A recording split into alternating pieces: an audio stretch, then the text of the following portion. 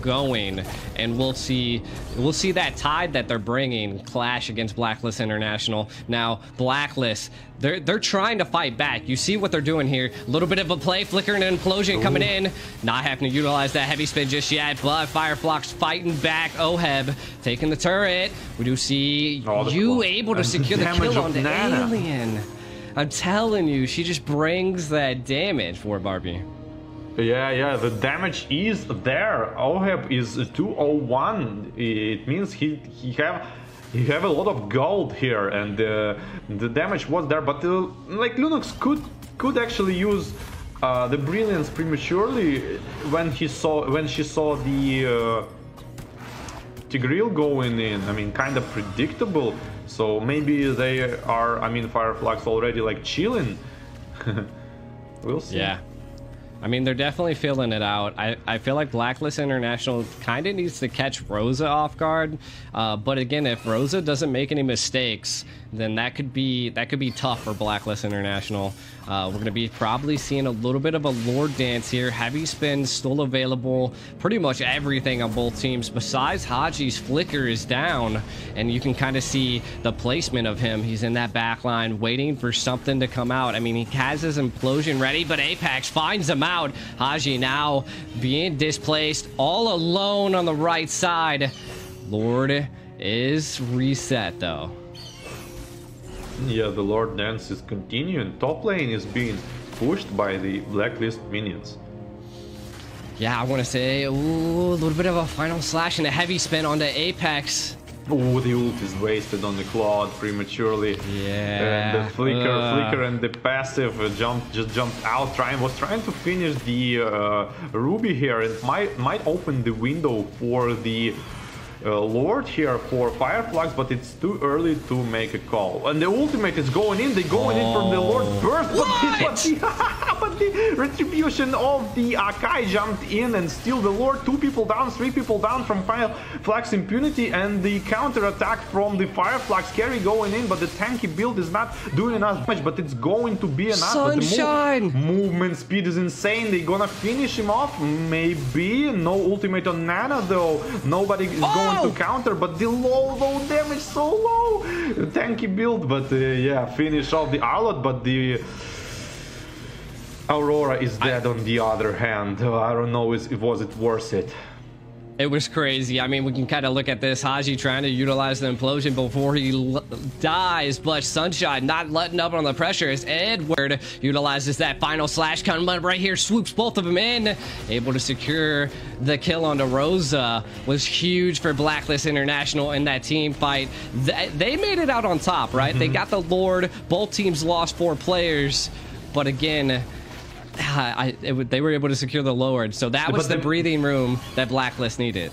Yeah, that's for sure. And Mega Minions is still in the mid lane. You can kind of try to work on them, but no risks here taken from the Blacklist. Just safely go back, even though Mega Minions, you can try to push something, not risking anything, just farm a little bit this 2.5 gold gap, trying to close it, and eventually might go to the turret here. Heavy Spinner going on to the Baratsu, who could use his own ultimate on the opposite team, but didn't result him surviving. It is true. Now, I mean, we are seeing that heavy pressure being put down onto the map now on Fireflux. Fireflux a little bit onto the back line. Sensu A little overextended, but no problem. Just getting that vision and final slash onto Apex. Blacklist International not opting to go for that take yet. Edward utilizing that final slash. It does have a pretty fast cooldown, so I get it, but I think Blacklist could have got a little aggressive there. Yeah, I think so, but they don't want to make any mistakes, I guess, and just casually waiting for the Lord and securing their map control, I think, and trying to catch some kills, I think, with the Aurora or Ruby. Yeah, coming into this mid game, my suspect is that Blacklist is now kind of countering a lot of that magic damage, but Sunshine left all alone. Retry does come out onto him, but Apex able to slow him down. Sunshine all alone. Blacklist International wants to take him down. You able to secure that unstoppable and take out Sunshine on Fireflux. Ooh, yeah, that's huge. That's huge. And I have the question. I had this question earlier, but didn't ask him. Is it me or like tanky build on carry? It seems like bad. Like, yeah, I mean, it was definitely running into a little bit of a problem. I think it's coming down to the Sunshine's being majorly aggressive. See some of these takes, trying to make those risky plays against Blacklist. For me, from my perspective, it seems like he has no damage, but he's not tanky. So yeah, I don't understand the purpose of this build. Like, you have no damage and you're not that tanky. I mean, you ran fast. Yeah. Nice. But what? You gotta have the damage. I mean, he would probably, in that exchange of when he died, he would probably kill Tigreal and die if he would use damage build. But now he didn't kill him and die. So I don't understand. Ooh, I like the play there by Sensu. I mean, he utilized that retreat to zone out Rosa, keeping them at bay. Does reset him back. They're trying to utilize this Lord to crack into Fireflux's base. Still clearing up the tier 2 turret there. The Lord is now coming in. It is an enhanced Lord, so it's going to crash into that tower. What is Blacklist going to do? They're kind of playing a little bit passive. Maybe opting to go for Rosa. Yeah, there it is. The heavy spin. Coming in, looking for Rosa. Nothing, though. A Daytona's welcome onto you. The passive proc. Is he going to be able to escape the flicker out? Wow. Such a good initiation, but such a good like defense play here. And I was just thinking about like how Blacklist went for the kind of this part from the middle and the top tower, and then like all of them realized, oh man, we should push bot, and they like went for bot. Like, guys, you got to understand this like 10 seconds earlier. Why? Yeah. So I was about to say that. I'm surprised seeing these kind of mistakes from the top teams. I'm really surprised. The moment you pointed out that bottom lane, I was like, my God, they probably should have done it. That moment you said, but is it enough? Fireflux putting on that aggression, able to set down and possibly take down Edward. We do see Rosa on the hunt, trying to take out Sensu and Oheb, putting them at bay. Haji, a little bit displaced on the right side of the map. Blacklist International scattered, while Fireflux now has the proper time to be able to take this Lord. Look at this fight here. Yeah, look at this Lunox, like insanely good assassination on the Nana here, which no passive because of the last time, and double immortality procced. One of them killed second time, and that's gonna secure the Lord for Fireflux, I think. And is it? It is. I'm pretty sure. Yeah. Maybe? Yeah. I'm not quite. I can't really tell. Yeah. We were at the highlights. It is. Okay, there we go. Maybe. There was somehow Blacklist just gets the Lord. Yeah, there was Tigreal with the flicker, and I don't know. Yeah. So Fireflux now definitely has the Lord barreling down onto the right side. You can kind of see they're playing passive. I liked all lanes are synced. Blacklist International gonna have to mount up a great defense here. Alien for looking for a little bit of a cheeky play. Lord crashing down, all towers being pressured. Fireflux, what are you gonna do here? I am offended on the Sensu.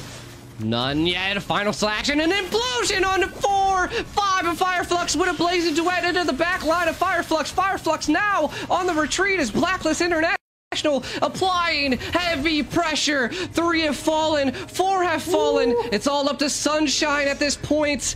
What a play by Blacklist International, giving it up to Haji. That implosion was nasty, securing 4 deaths on a Fireflux. Sunshine left all alone. The Melina Blitz to be able to secure the kill. Man. You, Blacklist International, going to push in this final tower, and it looks like they're gonna win the game here, War Barbie. Oh man, that's insanely huge. Like, but wow. just the second I wait, I just thought, like, what are you waiting, guys?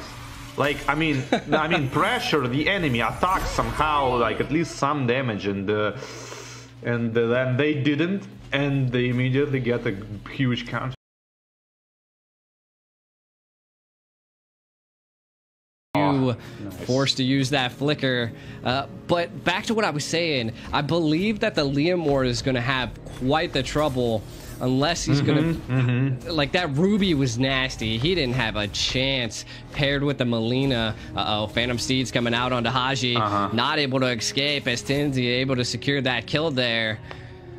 Yeah, at this point he just needs gold, so he ulted just for gold, and yeah, not being able to do something extra with his ultimate, but the gold is fine for this point because he really need that farm. With this kind of hero, you really want to, like, first 2 ultimates kind of successfully kill 1-2 people and objective, and you're good, and you're gonna get in the position when you are like almost one shot in everything. But now what? He's going to follow the implosion probably, and trying to shave off this gold, and the second skill plus flicker on top of that, trying to go on the Nana here, proccing the passive. Second skill of Brass, good, dragging 2 people back, and the yes, this is finish of this nasty finish, but the counter attack of the Barats on top of that, this is like back and forth, and the ultimate on Leomord again had a cooldown, being able to use it, and I don't know, can you call this a win for Fireflux, or is it even? I mean, we see that Blacklist International able to take all of that gold plating and a tower down on the EXP. I do think that the aggression by Alien was a little bit too much. You know, utilizing that last insanity and that flicker to dive in and secured the kill onto you. But again, not really causing a shutdown, not really getting too much out of it, losing your lane. You know, Fireflux, the aggression. Again, I said that they wanted to be aggressive, but look at this. I'm fitted onto onto Apex from Edward there. And we see a little bit of a play here today. Fireflux now down 1 person for this turtle take. I don't think they're gonna have what it needs to take this turtle. Yeah, and the turtle is going for the Blacklist yet again, and almost 2k gold advantage already. And here Leomord trying to snipe someone, but he actually uses his ultimate to just run back, I guess, and enjoying this river minion only, and that's not what you want to get from the Leomord ultimates. Yeah, I mean, he could have been in a stickier situation as Blacklist International utilized the river to sprint all the way down. Oheb able to take the tower, though, against Sunshine. We do see a Daytona's welcome on to Alien. Alien's shield procced. A retreat comes out. Does look like Sensu wants to. But he didn't commit. Again, I like it. I mean, don't be too aggressive. Fireflux shown that aggression. The economic lead is definitely in Blacklist's favor. Yeah, that is for sure. And kind of Blacklist looking like looking strong in game number 2, but maybe it's going to be something like mirror situation from the previous game when Tigreal is going to 5 people implosion and just sneak up all the game. We're gonna know soon. True. I mean, we did see a great implosion by Apex.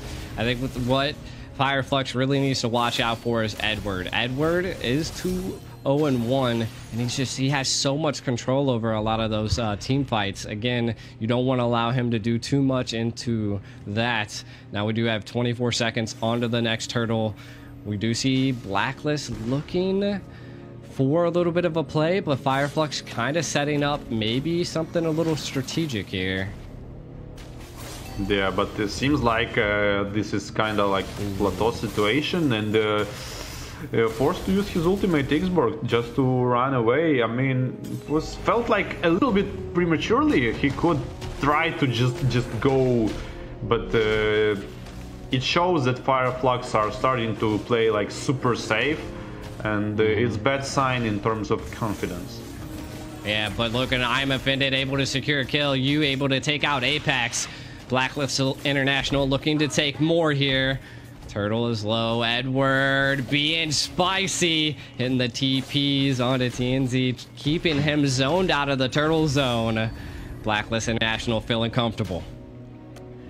Yeah, no turrets, almost no turrets get from Blacklist didn't lost, and mid lane is being pushed like everyone just farming, in my opinion, like 4k gold advantage, but it's not a lot of pressure from the Blacklist. This is kind of like classic Blacklist gameplay, slow, steady, and just go at some moments. Like Tigreal went in, didn't quite manage to do something and just died. Like 4 people explosion, no, 3 people explosion, that's huge, but not enough damage. Rafaela easily out heals these amounts of damage with the Flask of Oasis probably being built first item, and yeah, this is going to be hard for Fireflux. You can see Apex coming in there, utilizing the implosion, but no follow-up by the side of Fireflux Impunity, or Fireflux Esports here. Last Insanity comes out, but like you were saying,